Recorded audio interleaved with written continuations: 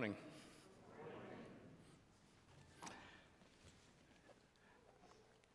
If you're new here and wondering who in the world I am, my name is Lee. I'm a retired pastor. This is our church, and it's a real privilege for me to be able to preach here. I preach a few times in other places, but to be here with my church is really a gift, and I'm grateful to Pastor Dave for giving me this opportunity and for you to listen. It's Palm Sunday, as we noticed and heard in the scripture and the songs, and it's a great day. I hate to tell you, but I'm not going to preach about Palm Sunday. Dave and Michael and I and the others, we decided we'd kind of stick in our series with John, so that's what we're going to be doing this morning. By the way, what a great job our leaders all did this morning, from the piano and from the worship team. They were just great. Thank you. It was great to sing that old Palm Sunday hymn at the beginning and to sing these new songs. The children, man, I love seeing children. I pastored a church for a while. We had almost no children. And so when I see children up in front, it's really a delight to me. I'm really thankful.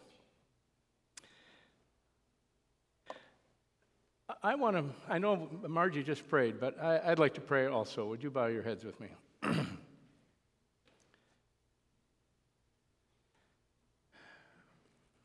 Lord, it's been a tumultuous week. I pray for the believers surrounding that awful tragedy in Nashville, that school, and those children, that pastor, head of the school, those precious little ones and their families and loved ones. Today must be a hard day for them, and I pray your grace would shower upon them, and your comfort would come to them.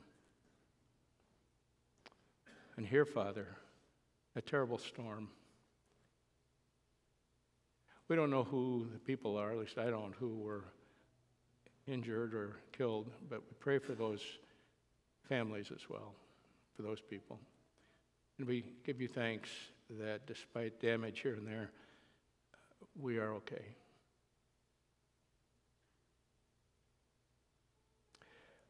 Lord Jesus, people are hungry and thirsty here in Rockford. And you have brought us to this place where we can be fed and drink living water. And I'm grateful that I get to preach, and I pray that you'd help me in my weakness.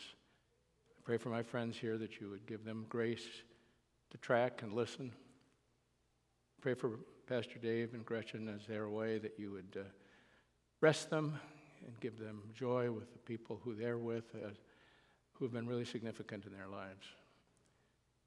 So this I put before you, Father, in Jesus' name, amen.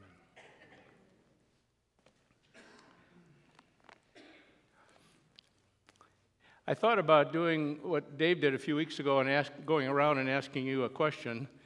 The question I was going to ask, and I do ask actually, is how was it that Jesus first began to introduce himself to you?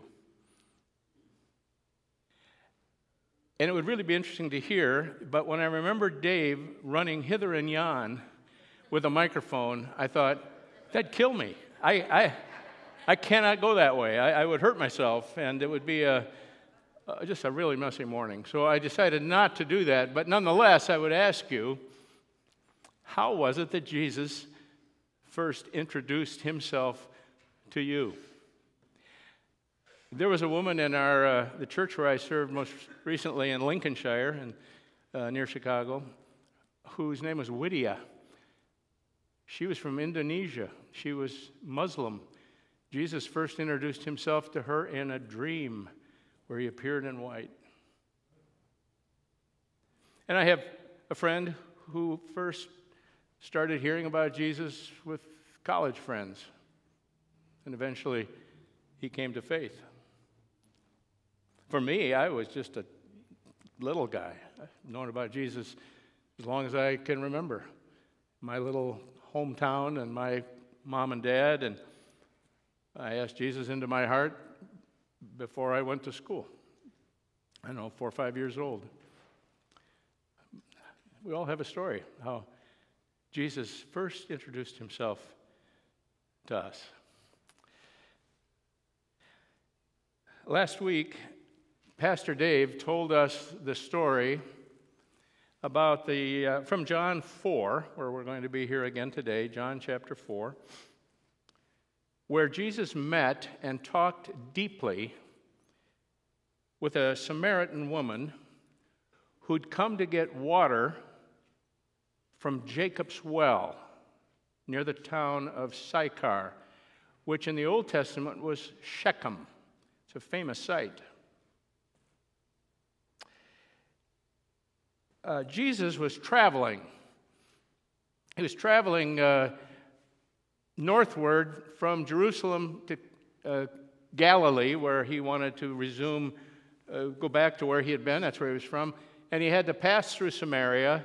And many of you know that that wasn't typically a happy trip for Jews to make because they didn't get along with Samaritans. This wasn't just a racial thing. The Samaritans were sort of spiritual half-breeds. They were sort of Jewish. Their heritage went back to Judaism. There are still Samaritans, by the way. They're still a group of that background. But they had long before abandoned most of the scriptures. So in their Bibles, if they had a Bible, they only took the first 5 books. They just took this much. And they didn't listen to the rest. They didn't give credence to anything other than the books of Moses.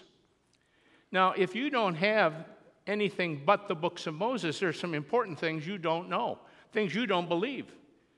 For one, you don't believe that it's important to go to Jerusalem to worship God, as God had commanded.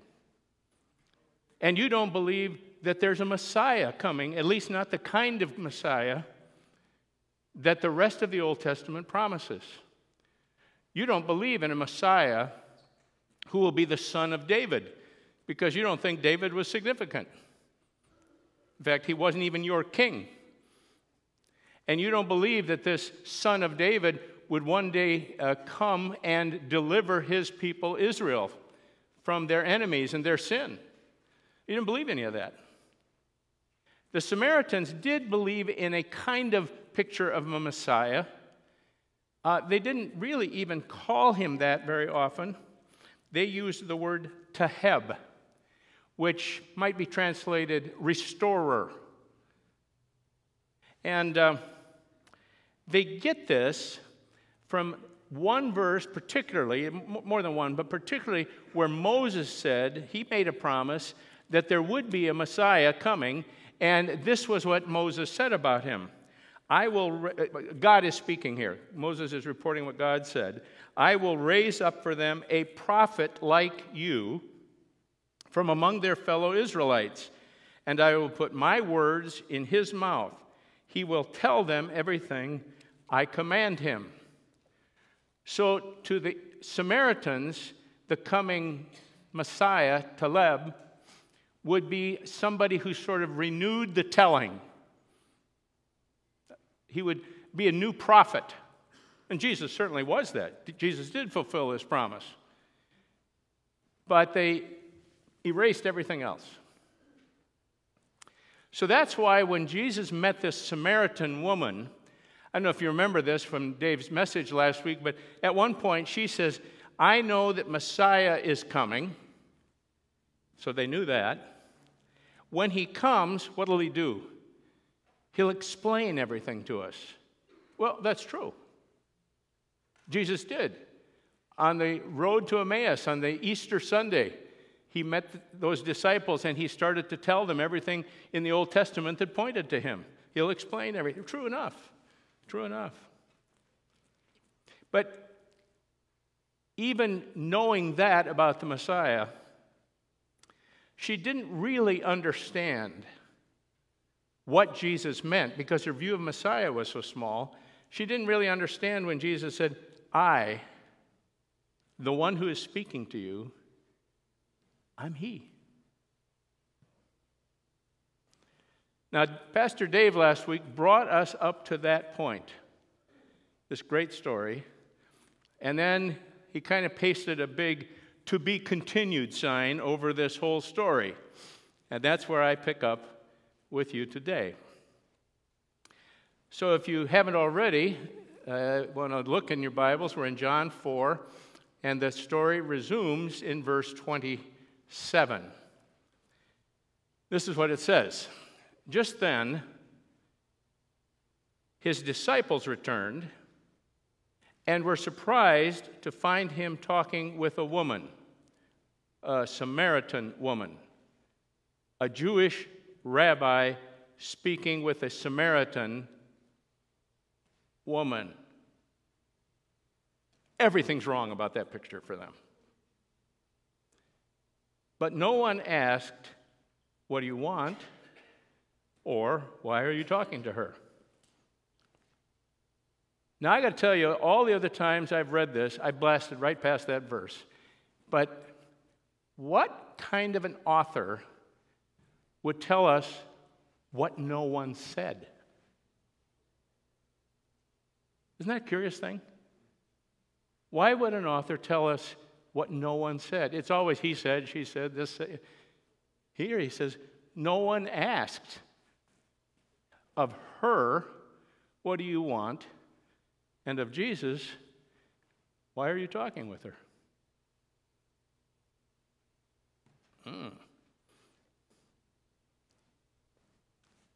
Why is that verse even there? Is it just a throwaway? Nothing is a throwaway. Nothing.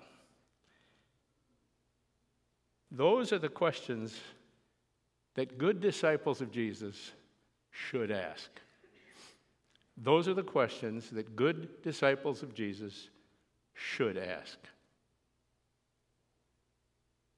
The really important question to ask the Samaritan woman would have been, "What do you want?" That's really what Jesus had been learning from her. If we go back and read that story, he's finding out what she really wants, more than she even knew, right? Whether she realized it or not, she really wanted living water for her heart. And she wanted her fractured life. 5 husbands, and the man she was with was not her husband. Her fractured life, she wanted it to be made whole. What do you want?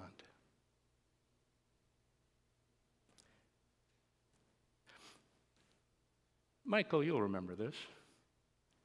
When I was teaching counseling, it's a seminary, there was a quote I made my class memorize because I heard it in seminary from Dr. Wiersbe. I don't know who said it originally. It's this: "Be kind, for every person you meet is fighting a great battle." Be kind, for every person you meet is fighting a great battle. Some don't know it. Some do. But it's essentially the question, what do you want? And the really important question Jesus' disciples should have asked Jesus was that other question. Why are you talking with her?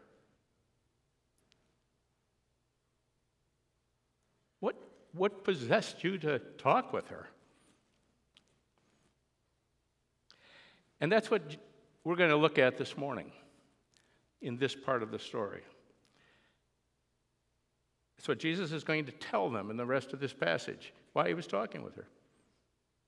Now, why did Jesus, way back whenever it was for you, maybe it's this morning, why did Jesus talk with you the first time? In those early days of getting to know Jesus, why did he talk with you? Why did he talk with me? Whether we come from a deeply religious background like the Reverend Dr. Nicodemus that Dave told us about, or from a hopelessly confused, dysfunctional, irreligious life like this woman, why did Jesus talk with you? Why did he pay attention to you and draw you to believe in him. Well, let's pick up that story again in verse 28. Then leaving her water jar, that's just significant because it tells you she plans to come back, right? She wouldn't leave her jar if she wasn't going to come back. Things don't grow on trees, you know. The woman went back to the town and said to the people, "Come see a man who told me everything I ever did. Could this be the Messiah?" They came out of the town and made their way toward him. Oh, take a picture of that. They came out of the town and made their way toward him. Just hold that picture. So back to that important unasked question of Jesus. Why are you talking to her? Why did he talk to you? So let's read on. Verse 31. Meanwhile, his disciples urged him, "Rabbi, eat something." But he said to them, "I have food to eat that you know nothing about." You see them looking at each other like, what does that mean? The disciples said to each other, "Could somebody have brought him food? Somebody brought him water." "My food," said Jesus, "is to do the will of him who sent me and to finish his work."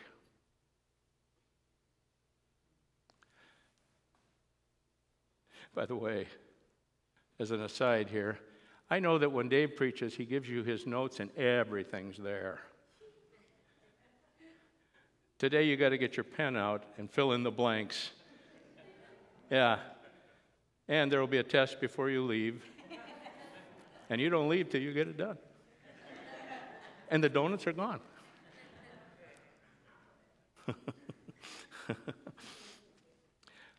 So, he said, "My food is to do the will of him who sent me and to finish his work." So here's the first of two big ideas this morning. Jesus talked to the Samaritan woman, and he still talks to people now by his Spirit, because doing the Father's will is the food God's people live by. Jesus talked to the Samaritan woman, and he still talks to people now by his Spirit, because doing the Father's will is the food God's people live by. Where did this language come from, this food language? Well, it's a rich background. You probably know it if you can connect the dots.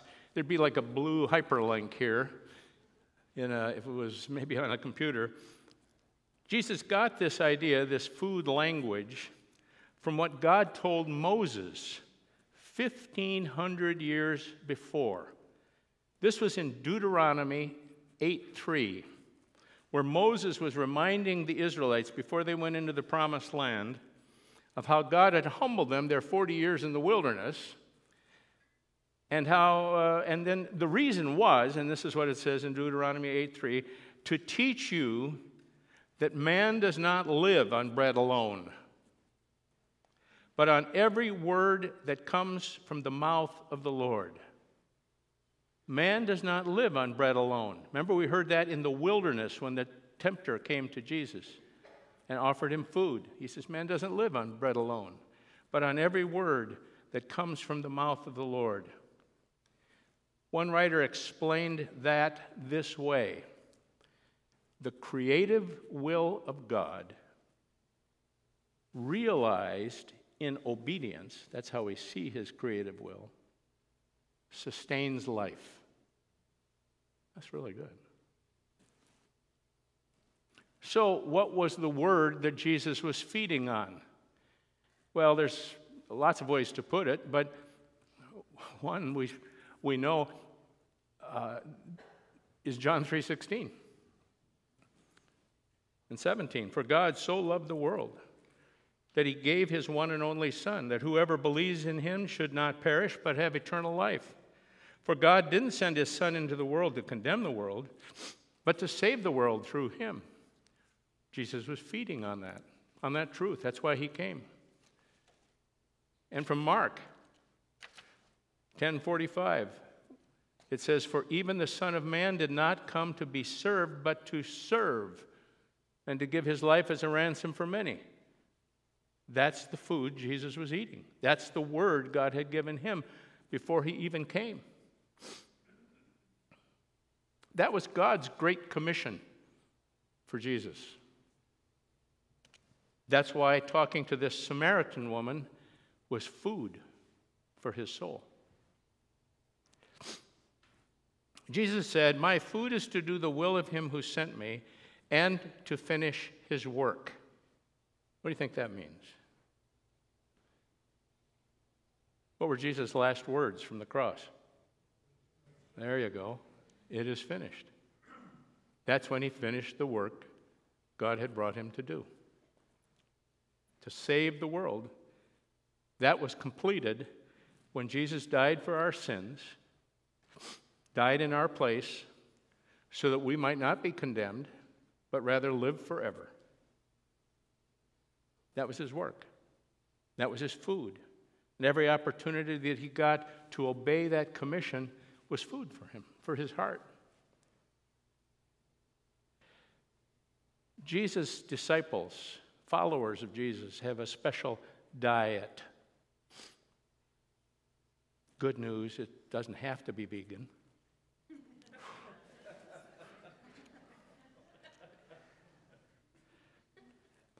Our food is to do the will of God. And nothing is dearer to God than drawing people out of their night, like Nicodemus, out of their thirst, like the woman at the well, to believe in Jesus for everlasting life. And he employs us in that work in various ways along the way. Various contacts and relationships and words and prayers. Our role is to do what Jesus did. To step into other people's lives as God prompts us. Not everybody, just the ones that God prompts. You kind of know. You just sense, I got to talk to this guy. I should be talking to this person. Strike up friendships. Step into people's mess. Offer to help a coworker or a neighbor. Invest time in praying for people. Give money to ministries or people who are evangelizing, taking the gospel. To do that is manna for your heart. That'll feed you. Now, Jesus changes his word picture in the next verses. Instead of talking about food, he switches to a different metaphor. So let's listen to verses 35 to 38.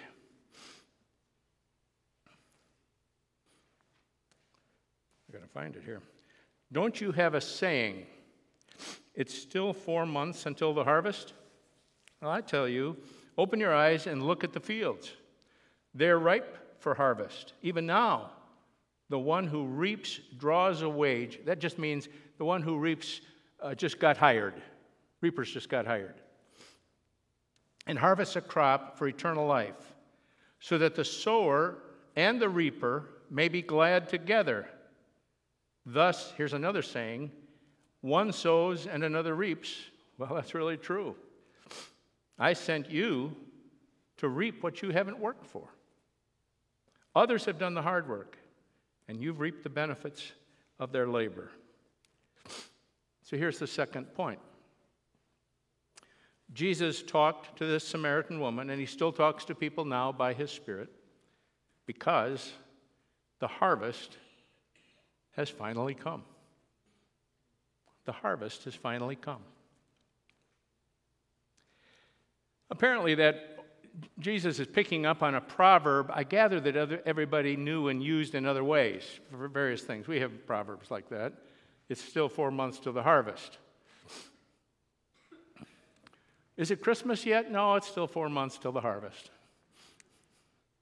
Right? Everything's going to work out in the end. Yeah, it's still 4 months to the harvest. Maybe they used it like that, kind of a common expression. I'm not sure, but this proverb particularly applied in the scriptures, in the mind of the Israelites, to the hope that God had been instilling in them for 2,000 years. For 2,000 years they had been waiting. Going back to Abraham, the promise to Abraham that every nation in the world would be blessed through you. And the clock started. Tick, tick, tick, tick, tick, tick, tick. Tick, tick, tick, tick, tick, tick. So. That promise had been repeated and expanded for all the centuries of the Old Testament. There would be a Messiah. He would be a son of David. He'd reign forever. He'd save his people. Tick, tick, tick, tick, tick, tick, tick. Psalms. The prophets like Isaiah and Jeremiah and Ezekiel and Daniel and Hosea and Zechariah and all the way to Malachi, sowing the seed. Tick, tick, tick, tick, tick, tick, tick. Can you see it like in the movies, the pages flying off the calendar? Sowing, waiting. And they'd say, well, it's still 4 months till the harvest. Malachi, the last prophet of the Old Testament, just a few verses, few lines before the very end, he says, "For you who revere my name, the Sun of Righteousness will rise with healing in its rays. And you will go out and frolic like well-fed calves, sowing and waiting." There was not another prophet for 400 years. 400 years. That would, like, in our time, be before Columbus. 400 years. Not another word from the Lord directly like that. Tick, tick, tick, tick, tick. Sowing, waiting. Still not the harvest. Then John the Baptist burst on the scene. A voice of one calling in the wilderness, "Prepare the way for the Lord." He pointed at Jesus and he said, "Look, the Lamb of God who takes away the sin of the world." The waiting was over. All those people whom John baptized were people who repented of their sins and were ready for the Messiah. They weren't saved by getting baptized. They were made ready. Their hearts were clean. Bring it on.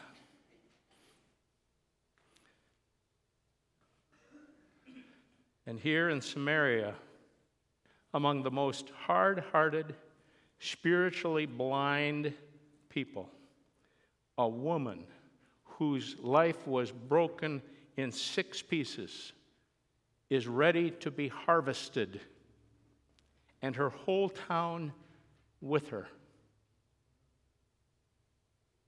Look again at what she said, remember?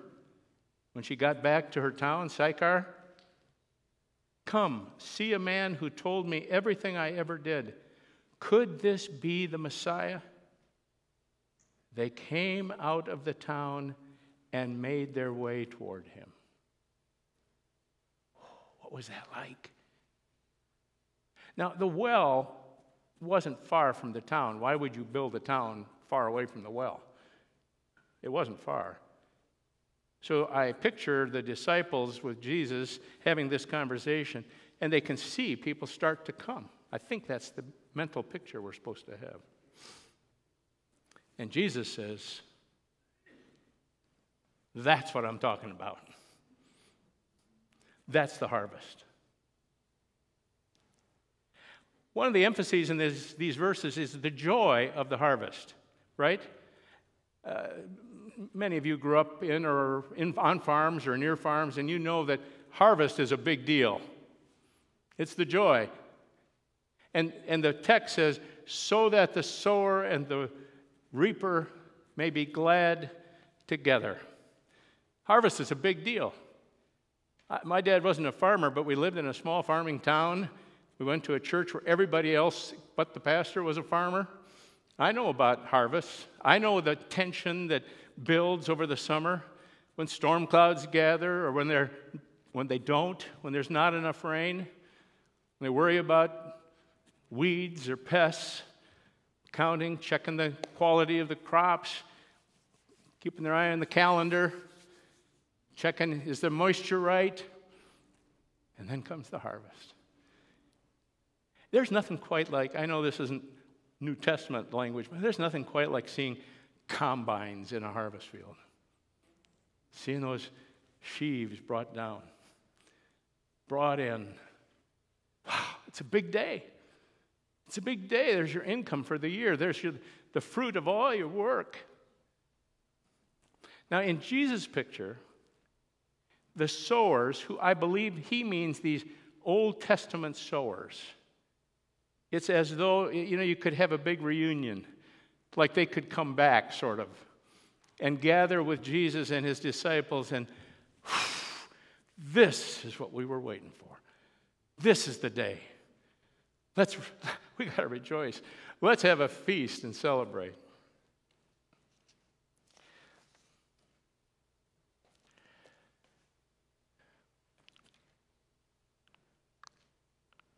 He says to the disciples, I sent you to reap what you have not worked for. Others have done the hard work, and you have reaped the benefits of their labor.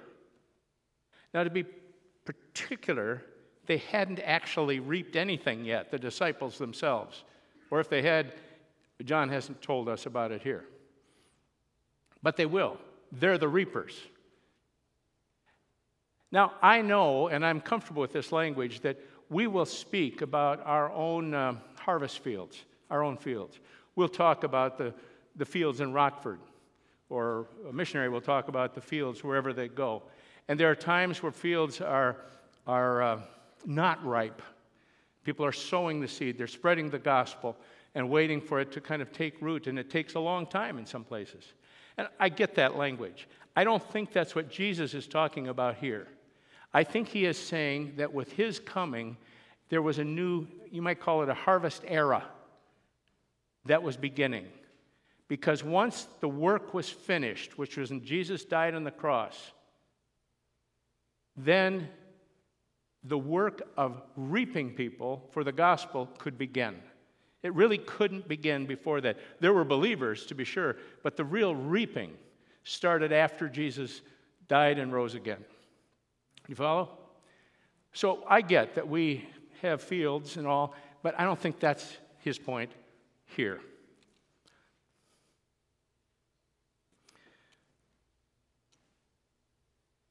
So when Jesus died on the cross, and make no mistake, he was really dead, lifeless, powerless. God saw that the work of redemption was completed. It was finished. And the Father, seeing that, the Father is the one who raises Jesus from the dead because the work is done.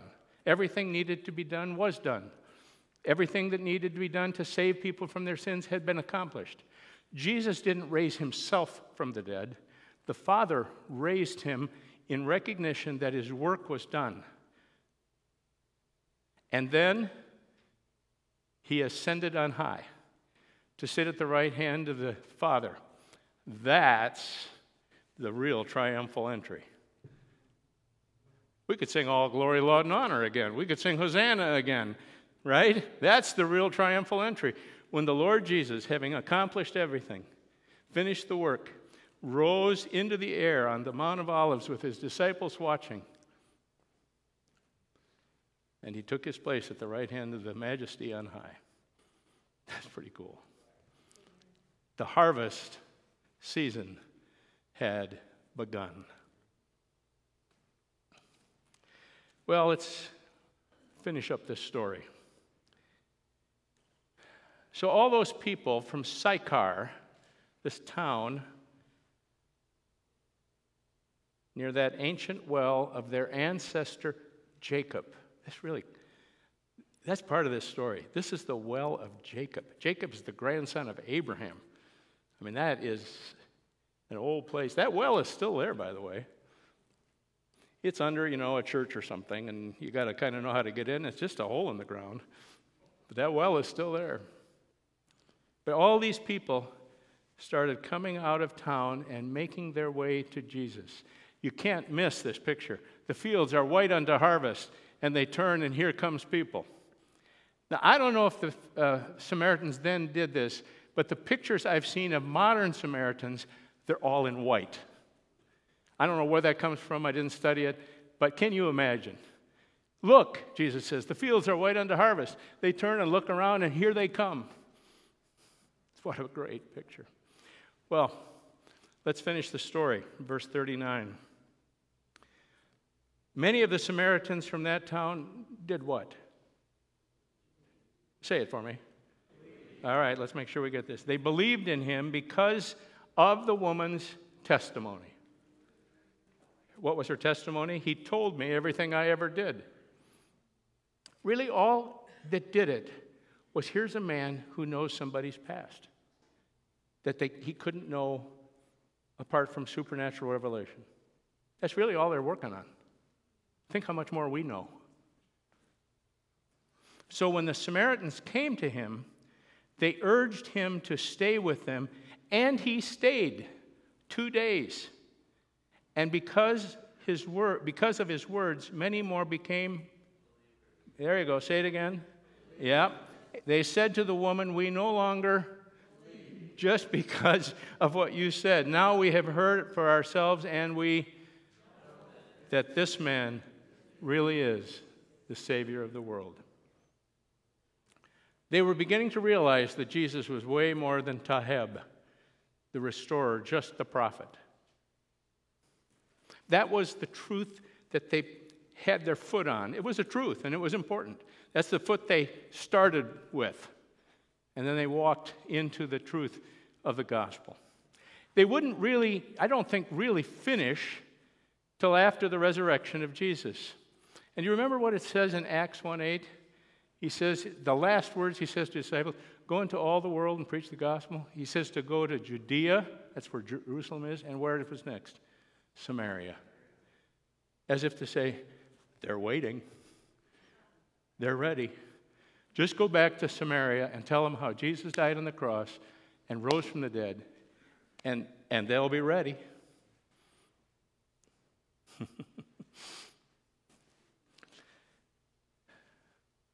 These people believed.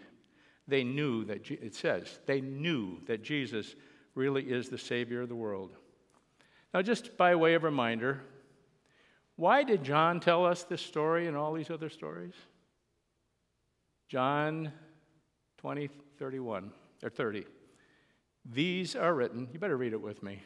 These are written that you may believe that Jesus is the Messiah, the Son of God, and that by believing you may have life in his name. I want to end with a story. 21 years ago, I preached on the story of the woman at the well. It was the last time I did, I think.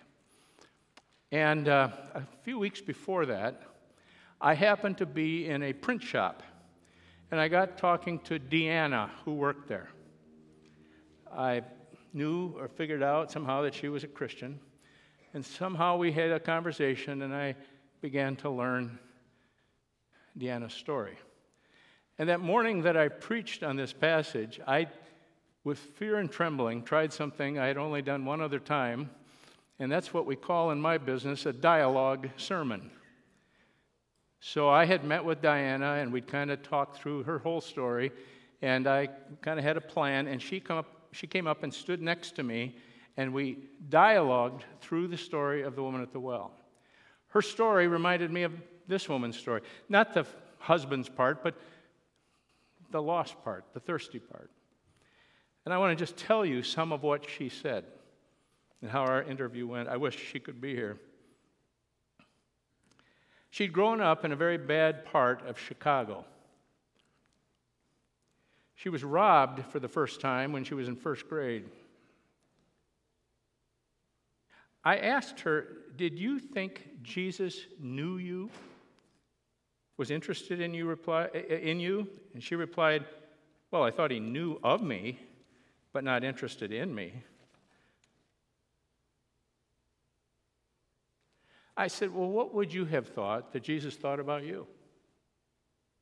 And she said, "Bet I was a heathen. Wouldn't have asked me for a drink of water." I asked, looking back, what were a couple of the first appointments you had with Jesus, whether you knew it or not? And she told me about the time a pastor stopped at their door, knocked on their door when she was 9. And then she told me about the first time she met Sandy Jensen in a snowstorm. Deanna was 31, and her parents had moved to Kenosha. She drove up to visit them in the middle of a snowstorm, and when she got to their house, they weren't home, and the doors were locked. So it's freezing. She sits out in her car, hoping they're going to come home, and their neighbor across the street, Sandy, saw this woman sitting in the car in the cold and went and coaxed her to come into the house. It took some doing because Deanna was so suspicious. She was one of those people, maybe you're like this, but she would never sit with her back to a door. She was worried. She was cautious. She was frightened. I asked her, in those days, did you ever pray? When she said yes, I asked her what she prayed for. She said, death. I hated life. I felt I was born to be abused. That's why I started doing drugs at 12. My sister started me on drugs one night at 7:05 p.m. I came to at 10:35.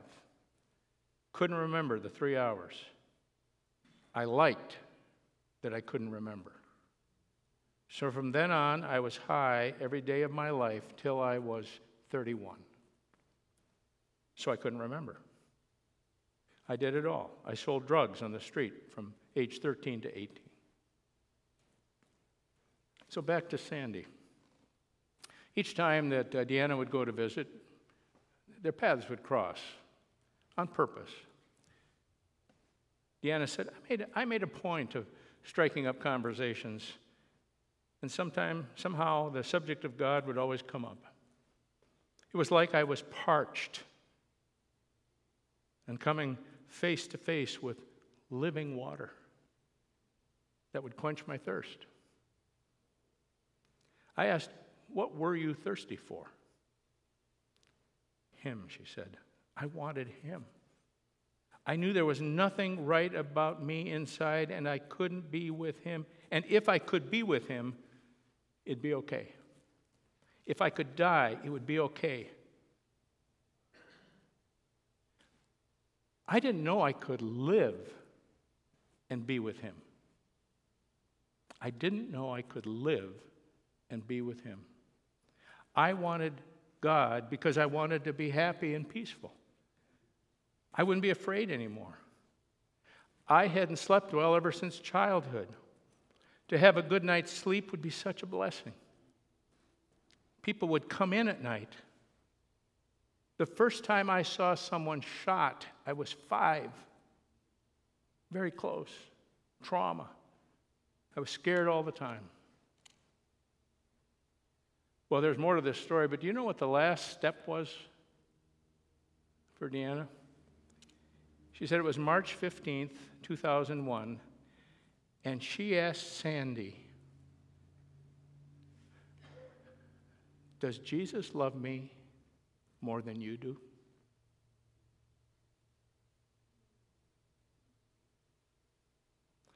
When she heard again that he did, that was the day she put her faith in the Savior, Jesus.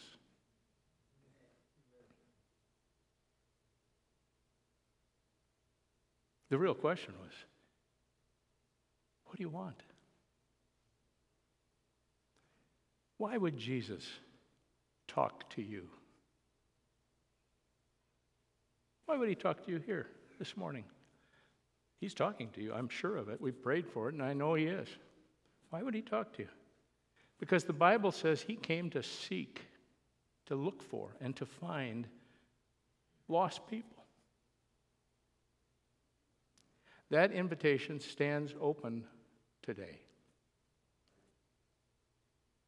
The questions that we go to ask people in one way or another, ever so slowly, ever so kindly, knowing about the great battle, is, what do you want? And the question Jesus asks you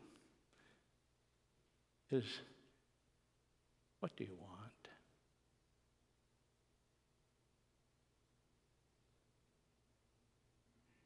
Amen. Shall we pray?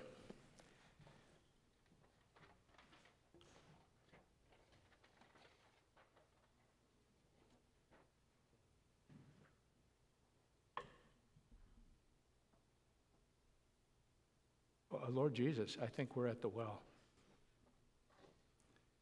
I think we're at the well.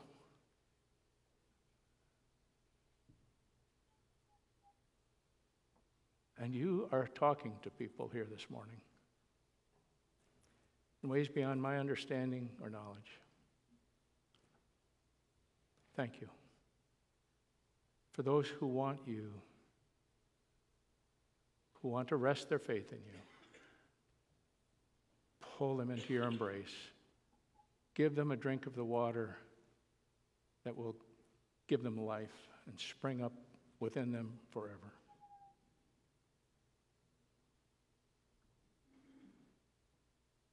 For us who have known you, help us remember that our food is to do the will of the one who sent you to us, and that we are reapers in this season of harvest. Thank you for this word. Thank you for helping us together to look at it. For Jesus' sake.